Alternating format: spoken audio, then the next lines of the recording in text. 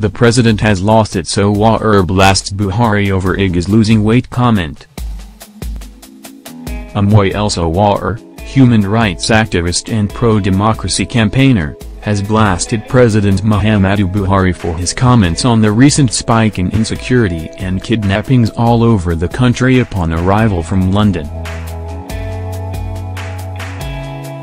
When asked on Sunday if a different approach would be employed to combat insurgents, Buhari had responded that Muhammad Adamu, the Inspector General of Police, IGP, was losing weight, proof that he was working hard. Reacting to the statement on Monday, Sowore said, "I think the president has lost it. His reaction is at variance with the gravity of the insecurity in the country." In a video tweeted by Vogue journalist Sowore Ashaka, on Twitter @Ashaka Sowore, had asked the president, "Are we likely to see a different approach in the fight against insecurity, especially kidnapping, which is a big issue now, sir?"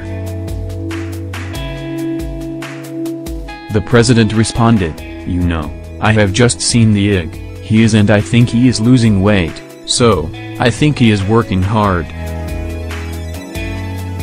Buhari arrived Nigeria from London, where he sought medical services at a private hospital, contrary to claims by the presidency that the trip was a private visit.